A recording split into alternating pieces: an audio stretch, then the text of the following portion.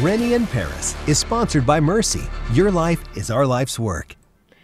Right now, our Rene Knott is in Paris following our local athletes as they vie for gold and exploring all that Paris has to offer. He's joining us live this morning near the Eiffel Tower. But Rene, you've been pounding the pavement out there, and it sounds like you found another incredible structure a little bit farther away from all of the chaos of the city, huh?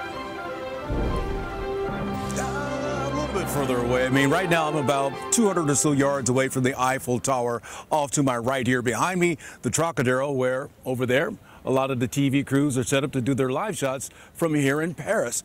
Yes, there's a lot of activities going on around the city when it comes to the Olympics and the competitions, but there's also some great sights to see. And I discovered one that may be colossal, to say the least.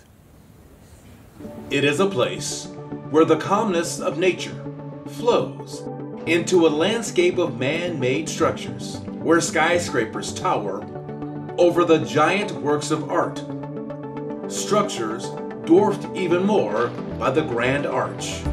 Grand may be an understatement. Designed as a tribute to humanity, the Grande Arche stretches 360 feet skyward, the opening large enough to fit Notre Dame Cathedral. Steps take visitors up for a view of Paris. The Arc de Triomphe, which is nearly 3 miles away, can be seen off in the distance. Elevators once took people even higher, but are no longer in use. But this area continues to buzz as a business district offering restaurants, entertainment.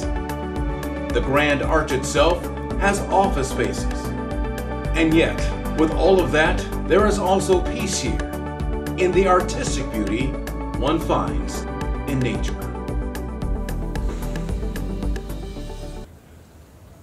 It truly is a sight to behold to go there, because not only is the Grande Arche just enormous, but there's also all that nature around it with the flowers and the trees and the fountains.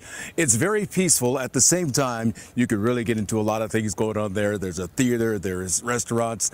It is a happening spot. Throughout my time here in Paris, I'm going to try to take you around as much as possible to some of the other locations in town, and all of them seem to just be more and more impressive as you go from day to day to day. Now, coming up in the 6:30 half hour of the day in St. Louis, we're going to speak with our local Olympian, Jaden Ulrich. She represents East Alton and Wood River. She's here to throw the discus. She's here to go from the gold. We'll hear from her coming up in just a few minutes. Reporting live in Paris, I'm Rene Knott.